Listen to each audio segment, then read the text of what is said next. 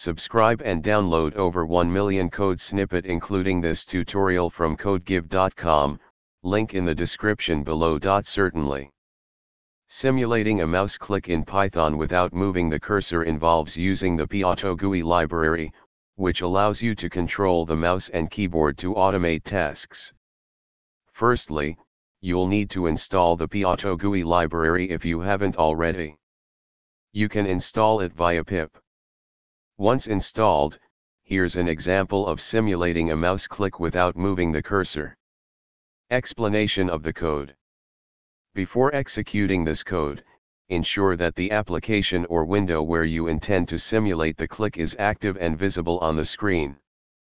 Keep in mind, always be cautious when automating mouse actions, especially in sensitive environments, as automated clicks can cause unintended actions or affect system behavior. Test your code in controlled environments before applying it to critical tasks. ChatGPT.